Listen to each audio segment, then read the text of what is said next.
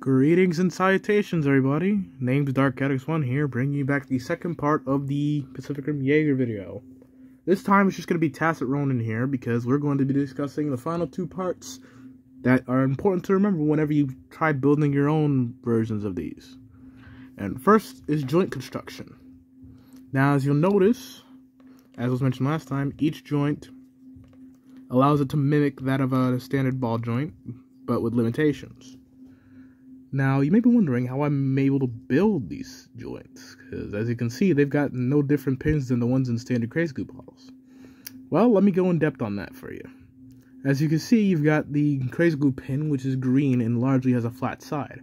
But underneath that, you've got a paper clip, specifically a chopped paper clip. Now, using these paperclip chop bits, you can essentially give an extra degree of range to the pin and allow for these arm sockets to be built without limiting articulation. Because without it, it would be a lot blockier and it would hamper one side, leaving one side loose, allowing the arm to break free away easily.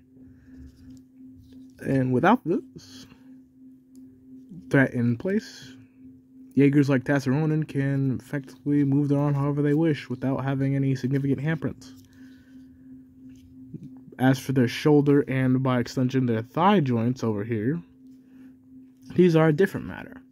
Rather than being attached to a pin, the chopped bit of the paperclip is instead inserted into 3 wafers of cardboard, specifically the cardboard used in boxes found on Little Bites boxes or Chewy boxes.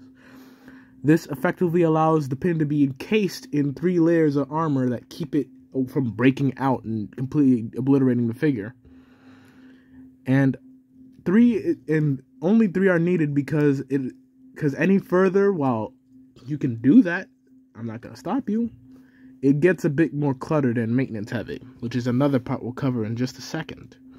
As for the heads, the pins for the heads and, by extension, the neck joints are on the inside of the torso. When you build your own, you don't have to follow my lead, but I do this because it allows for a more stable neck. As with the pin on the outside, it can get it's easier to damage the head. But hey, I found how it works, and this is how it'll probably be standard. You can feel free to do your own thing. And for the last joint, we're gonna look at the ankle joints that we have up here. Now, as you can see, this is 2 pins stacked together. Now, with these 2 pins stacked together, this allows the ankle to go out and back, as you just saw me move, but also from side to side, like so.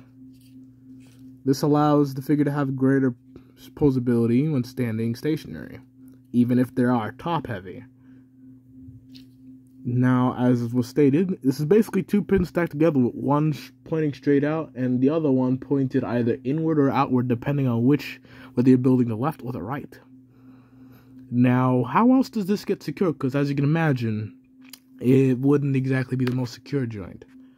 Well, this is done by taking a piece of cardboard, a bendy cardboard that you can find in either toy boxes or just anywhere else, and you pin it through one of the pins, and then you wrap it around.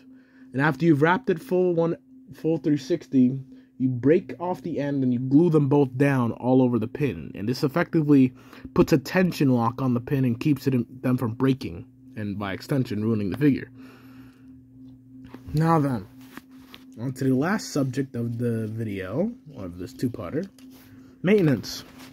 As you can see, there are a lot of etched marks into Tacit Ronin's frame. Now, some are from construction, but others are from maintenance, as these figures tend to be maintenance heavy, especially, as was mentioned, most of them are top heavy. So whenever you build your own, you must remind yourself frequently to do maintenance, because while they may last for many days, they can always become weaker over time. So you've always got to give them that extra delicate care, which may be hard considering not everybody has the same schedule. But with that being said, that just about sums up all you need to know when building your own figures in future.